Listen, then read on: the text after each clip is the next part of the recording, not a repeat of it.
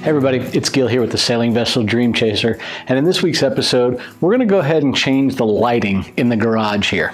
I know it seems a little odd, but when we got this house, it has one single light on the ceiling, and after moving all of our stuff from Louisiana to have a wood shop back in here with the bandsaw and lathe and whatnot, it's just not enough light to do anything when you don't have the garage door open, and even then the lighting's poor.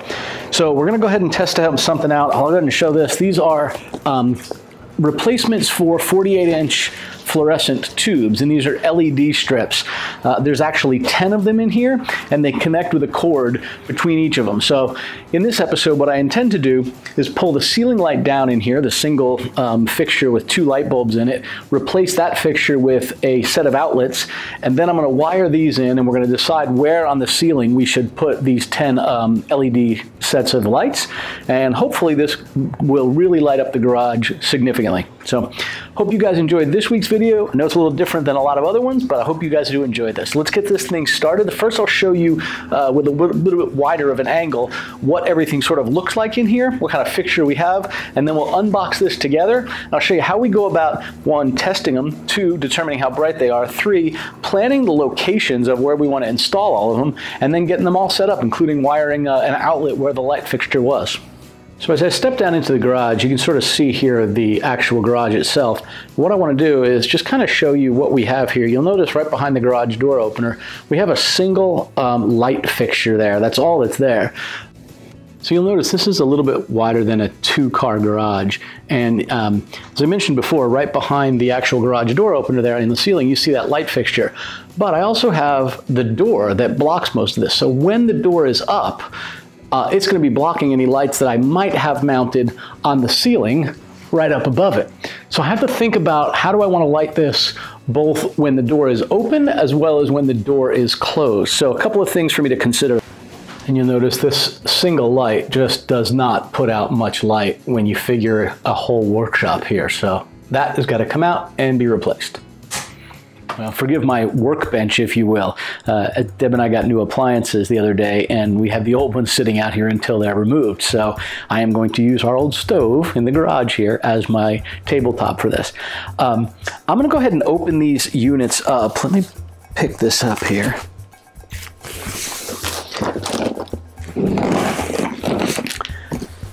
I ordered these online. These are they're pretty inexpensive. So on Amazon, they're about 150 bucks for 10 of these 40-watt equivalent light fixtures. So if you think about a typical fluorescent tube shop light, it'll be a 4-foot section with 2 tubes in it. That equals 40 watts of light typically. And if you buy those at your local, your local store, right, your local Home Depot or Lowe's, you're probably paying anywhere from 20 to 30 bucks or so per fixture. 150 for 10 of these things.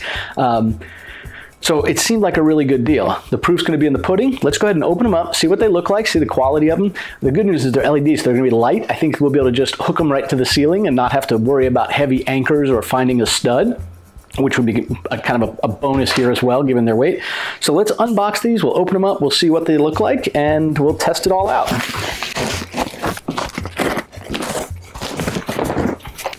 Well, first things first, we have our instructions and whatever the heck this is. Yeah, $5 to $20 off my next purchase from this manufacturer. In typical fashion, I'm sure these things are imports from somewhere. Instructions are pretty limited, but to be perfectly candid, how hard could this really be, right? These things are all predefined plugs. So. All right, let's take a look at what each of these looks like. Just pull one of them out.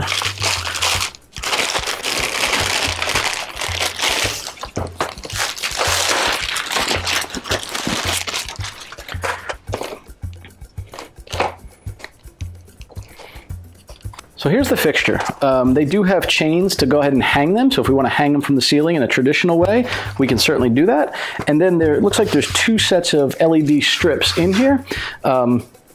And then we have a power cord that lets us connect up to each one of these. And then you can also daisy chain them together, right? So use small cords to daisy chain each one together. So the first thing I'm going to do is just test this thing out. I want to see what it looks like. So very simply, I am going to just plug the end of this cord in here to the end it fits in, and we will power this girl up.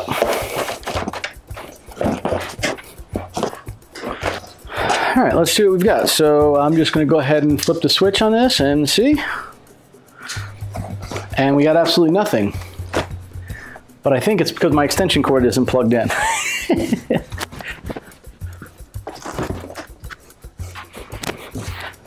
Yes, it certainly helps. So now we're just gonna go ahead and turn this thing on and see kind of what they look like at this point. So away we go. All right. You know, it looks pretty decent. You can kind of see the amount of light coming off of that. Yeah, that seems pretty good. The next thing I want to do is measure each one of these and really figure out what the layout should look like in the ceiling. So these are each 45 inches long. And let's take a look at my cordage here and see what I've got. So this is good. What this means is I can kind of come up with any configuration I wanted. If I wanted to actually put 3 of them along one wall and put them in one outlet, and 3 along another wall and put them in another outlet, I certainly could do so. Or if I wanted, I could plug one set in and then just pigtail them all together without a switch between them, which would be perfect. All of these actually plug into an outlet, and you'll notice these have the same connection on both ends, and that's because it will plug from the end of one unit into the next and just carry my signal forward. So I think we have a pretty good understanding of what's in the box here.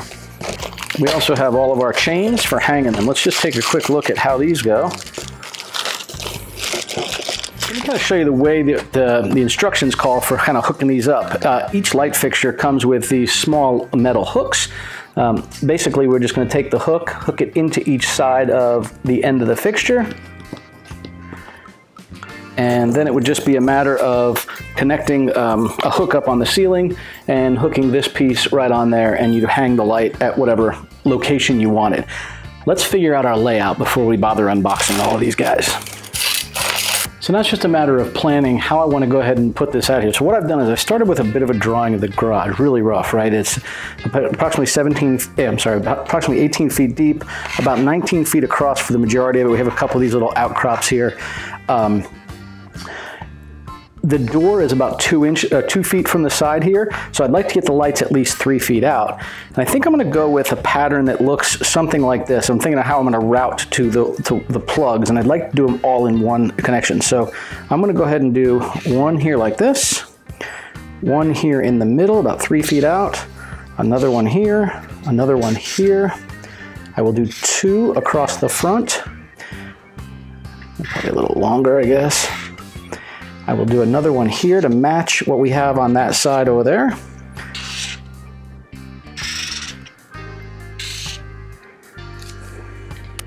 So this gives me 2, 4, 6, 8, 10 lights.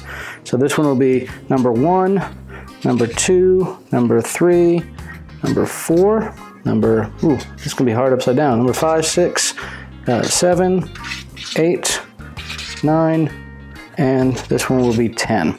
So my plug will start here, go to this, I'll have a cable, cable, cable, cable, cable, cable, cable, cable, cable, and then I will terminate right there. That gives me, if that's not enough light and I want to light this area up, that gives me another outlet up here that I could then leverage and do another pattern of additional lights if I want them. Though I think this is going to be pretty bright when we get them turned on. So let's go ahead and lay this out. So you can see I've laid the lights out on the floor along this side, along the front of the garage here.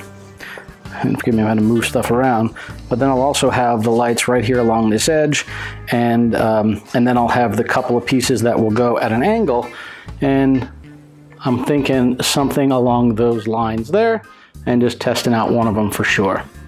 I mentioned I hung the one light up here, and it's interesting, these go at about a 45-degree angle from the light fixture over to that corner, and then they'll run parallel down the side walls of the garage. But with just one light in there, I wanted to go ahead and power it up and see just what it does for light. And it's always hard to capture this on camera. I'm hoping you can see just the difference this makes. I'm just going to connect up this plug, And you can really see the difference with that light. Now it's a little bit behind me, and it's probably shadowing my face a little bit, but it makes a pretty big difference. Really lit up for getting something off the shelves or whatnot. And I suspect that when I get 3 more down this side, it's going to be lit up well for running any of the power tools here, whether it's the sander, the lathe, or the bandsaw, whatever it happens to be. So let me go ahead and unplug this and start getting the other ones all mounted up here. I think it's time to initiate time lapse.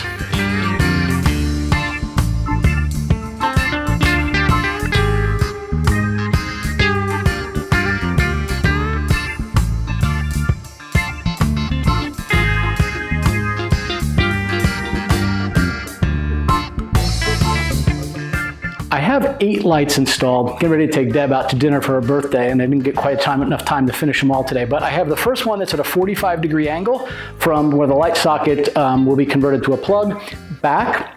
Then 3 down along one side of the garage, 2 along the front of the garage, and I have 2 more just above the camera along that side of the garage. I'll put another one on that side toward the back, and then another one at a 45-degree angle, kind of mirror image to this one going the other direction. That'll be all 10 of the lights. I have 2 little LED lights just for filming on me now, little light panels. I'm going to try turning this on. Don't know how well it'll show up given I already have these 2 bright spotlights on me, but it'll be interesting to see how this looks. I'll turn off these studio lights and then I'll turn it back on again just to show you the difference there. So that's quite a difference. I have the studio lights off. The only light you're seeing is what's coming in through the front windows here of the garage and a little bit in the little windows on the top side of the garage here. But again, I will get this turned on. You'll probably see the camera adjust as soon as it does come on, but here we go. Yeah, this is an amazing amount of light. This is phenomenal, actually. This would be great, and what I like best about this is when I'm standing at a tool, even with my back and the light right above my head, it's not so far back like this one in the center was that I become the shadow to anything along the outer walls that I'm trying to do work on. I'll show you what I mean. If I were to be doing work at this bandsaw, when I'm standing right here, I mean, there's a little shadow here from just the one above me, but I have enough light from all other directions that I would be able to see my work phenomenally well. I think the same is going to go for working at the lathe right here and even the belt sander and disc sander right behind me. We got back from our dinner last night and I decided this morning I would go ahead and put up the first couple lights. And when I came out this morning and turned them on, only one was coming on. I actually have one bad one, and I'll go into that in a few minutes here. But let me get this last light hung up here. Oh, I might have gone a little too far.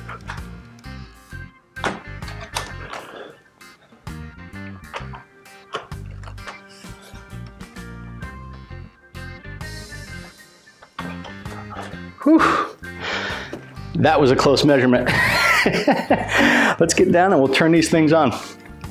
All in all, I think I'm fairly pleased with these. They are really, really bright in here. I don't have 10 up. I only have 9, given what I just said here about the about one of them not working. It's odd. It was actually the second light in the string that was off, and it was completely off. When I took it out of the string and put another one in its place, it was fine. And by the way, everyone downwind of it, or downline of it, also went out. So they must be set up to where if one's bad, it doesn't pass the electricity all the way through. Kind of makes sense. However, when I took it down and I just connected it single with a single plug into the wall, one side of the LEDs came on, not the other. So not a complete loss. I may end up taking it apart, using it for something else, put it under cabinet lights or light up in a closet or something like that. It should still work for that. But in the garage, I now have 9 instead of 10 of these, but man, oh man, is it bright. Actually, before I show you what the lights look like, I want to do one last thing here just to sort of clean it up, and that is to attach the wire along the edge of the ceiling and down to an outlet. I initially said I was going to replace the light in the ceiling, but that's just 2 light bulbs. They're LEDs, they use very little electricity. I think what I'm gonna do is leave that alone so that if we're just coming in with the car or something like that and we want that light on, great, that's fine.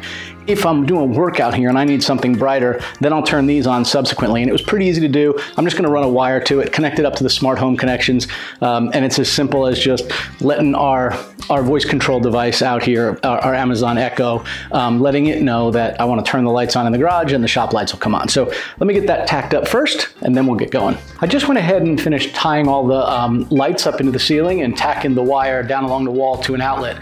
I decided against replacing the overhead light here, as I mentioned earlier, and I'll show you what all that looks like. I also mentioned that I had one problem with one of the lights, and this morning when I came out after they've been on for an hour or two, one of the lights only has one of the two strips lit up on it. Still casts quite a bit of light, but it wasn't passing the electricity from one end through the other. So I went ahead and took this one out of the circuit, if you will, out of the series. And I still have plenty of light in here.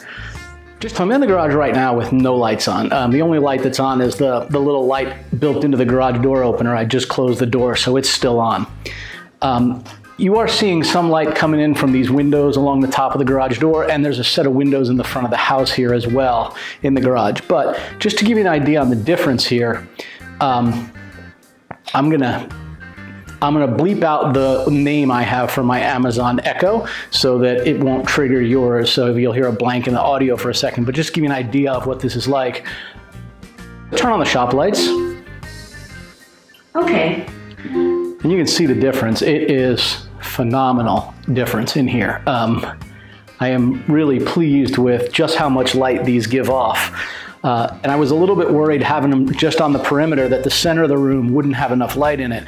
But even if I were to be working right here, there's enough light from all directions that I'm not shadowed if I set a table up out here, or a table saw, or was doing some work. Really good lighting.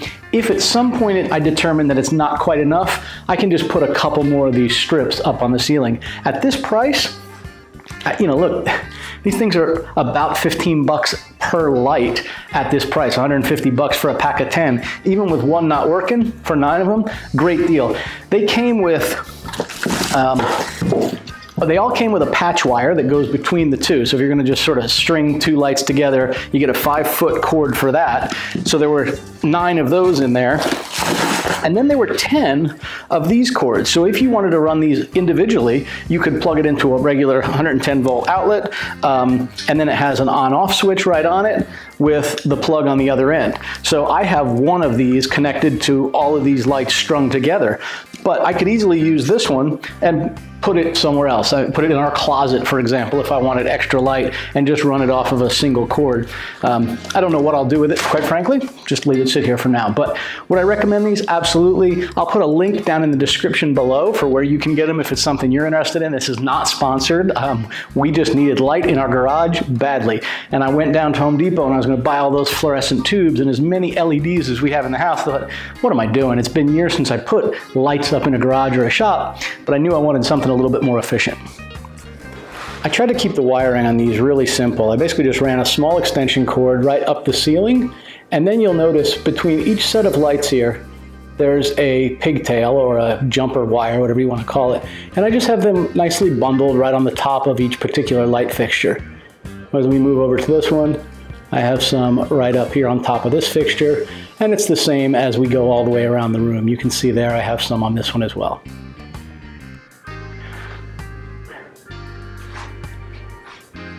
And they terminate right here.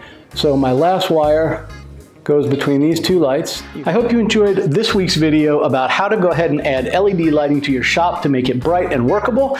And with that, turn off the shop lights. We'll see you guys later. Okay.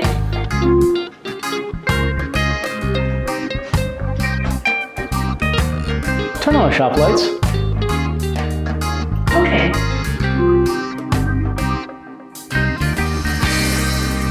Turn off the shop lights.